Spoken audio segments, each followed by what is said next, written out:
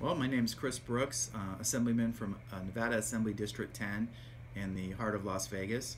And I'm excited to be up here to work on energy policy, and I'm proud to be the new chairman of the Energy Subcommittee in the Assembly, where we're going to take a very long look at our energy policy and create hopefully some really good policies about how we move forward and modernize the way that we look at renewable energy in this state. And rooftop solar is going to be a focus as well? Rooftop solar is, while a relatively small piece of that portfolio, is a very important piece of it because it impacts regular everyday Nevadans in a very real way because they own it and it's on their roof.